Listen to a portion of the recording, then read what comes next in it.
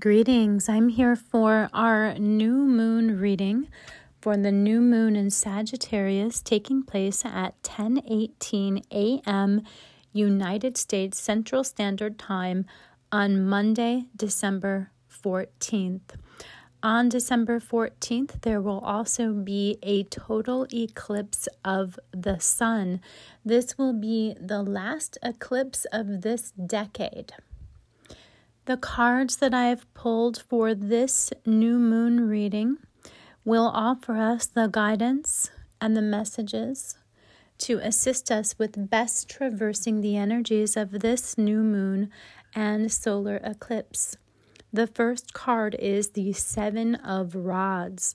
The Seven of Rods is all about coming to the end of a difficult challenge. It's been an uphill battle, but you're now at the top of the hill. You should not give up now because the challenges are nearing an end. They may seem to get more difficult right before the end, but the end is coming and the rewards will be palpable. The next card is the Eight of Pentacles. The Eight of Pentacles speaks to us of our hard work, especially those endeavors that take a lot of time, a lot of energy, a lot of mental strain, a lot of dedication, things that may physically and mentally deplete us. The message that comes along with the Eight of Pentacles is that our hard work is worth it. The rewards we will receive will surpass the energy and time that we have given to the project. Don't be afraid of giving too much of yourself because some of the rewards that will come your way are unforeseen. There may be some surprises in store. The next card is the Empress card, which speaks to us of abundance, prosperity, fertility, creativity, and beauty. The Empress card brings us down to earth. She's about embodiment. She's about enjoying our five senses, enjoying our physical bodies, finding ways to express and experience beauty in our physical worlds. The Empress card is here to show us a physical representation of those rewards that will be coming to us after our hard work. But with the Empress card here, it's also an excellent time to put forth some effort and energy to the physical surroundings that you reside in. This can mean your physical body. It can also mean your physical space. It's a good time to emphasize beauty in your personal world and to find a way to experience that beauty with your body and with your five senses. Maybe a good time for a makeover. Maybe a good time to start moving your body in a new way, to express yourself through dance or yoga or kickboxing. It may be a good time to create art, to partake in arts and crafts, to make things with your hands, to do some gardening, to get your hands in some dirt, to buy a new perfume, to adorn your home with flowers. Find joy through beauty and find ways to connect with beauty. Perhaps visiting a museum or looking at photographs of beautiful artwork online or through books. The last card is the Queen of Cups. The Queen of Cups speaks to us of filling our cup, being renewed, refreshed, revitalized within our hearts, having a new connection to our heart-centered feelings. This can be a new love connection. It can also be just a replenishment of our emotional selves and our own relationship to love. The Queen of Cups is a signifier that our cups will be full. Our hearts will be full. We can expect to end this moon cycle with a full heart. Putting all of these cards together, this month's new moon spread definitely speaks to us of the hard work that we have been putting in our personal lives. This is not just about our work lives. This is not just about employment or career or money-related endeavors. This is about the work that we've been putting into our home lives and our personal lives. The structures of our lives that provide us with security, emotional security, family security, mental security. These foundational structures of our lives have been requiring a lot of our time, effort, and energy.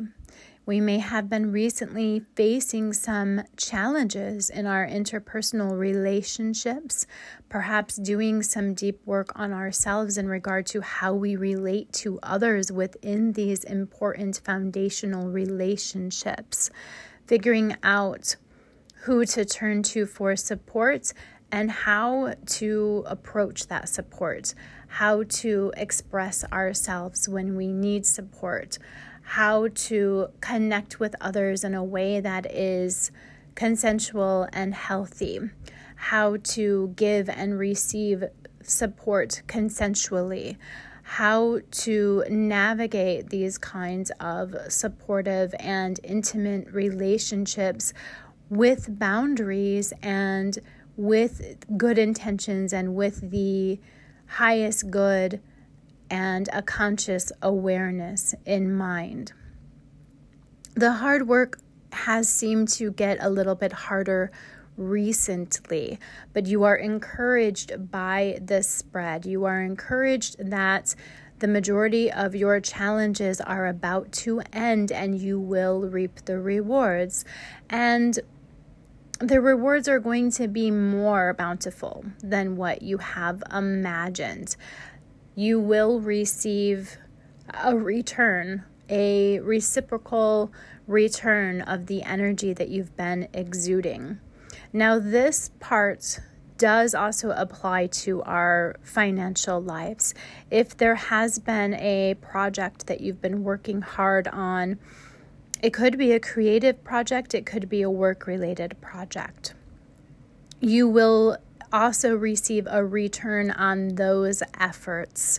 I do see financial returns coming in the near future. This will be a good moon all around for receiving what is due to you, for getting a return on the efforts you've been putting out into the world. So wherever you have been putting in the most energy, whatever endeavors have been taking up the majority of your focus and your efforts, these endeavors are expected to give you a return around this new moon and shortly after. In addition, it will be a good moon to enjoy your home life, your physical body, and your physical and personal relationships, bringing it down to earth, enjoying these things in a way that is concentrated on the physical embodiment of yourself. So this is a good time to get grounded physically in your body, to touch base with yourself regarding your feelings. How are you feeling emotionally? How are you feeling physically? And then to make a conscious effort to spend some time enjoying the positive aspects of your physical being, the positive aspects of being a human in the physical world, finding ways to express yourself through your body in whatever way that you most need now, or in whatever way you've been lacking recently. This can mean connecting with others on an intimate level. This can mean sensual expression, sexual expression, romance. It can also mean that your body needs some extra care and attention. It's a good time to make yourself feel beautiful. It's a good time to luxuriate in Venusian energies. It's a good time to pay some extra attention to your romantic relationships, not just sensually and sexually, but also regarding matters of the heart. Have you been giving enough of yourself to your important relationships lately? We know that many of us have been putting in a lot of work to the structure of those relationships, perhaps the intellectual aspects of the relationship, or the power dynamics of the relationship, or the communication aspects of the relationship. Well, this new moon is telling you that challenge is about to pass, and now is a good time to start turning your attention to the emotional side of that relationship. What kind of energy have you been putting towards expressing and giving and exuding love? How have you been taking the time to show love in your personal relationships? How have you been taking the time to show appreciation? So some acts of kindness, some acts of love, some acts of appreciation and gratitude, some romance, some physical and sensual expression. Those are some beautiful energies to call into your life, to call into your home, and to call into your relationships this new moon. It does look like many of us will be ending this moon phase with a full heart, feeling replenished in our relationships, feeling replenished within our own personal connection to love.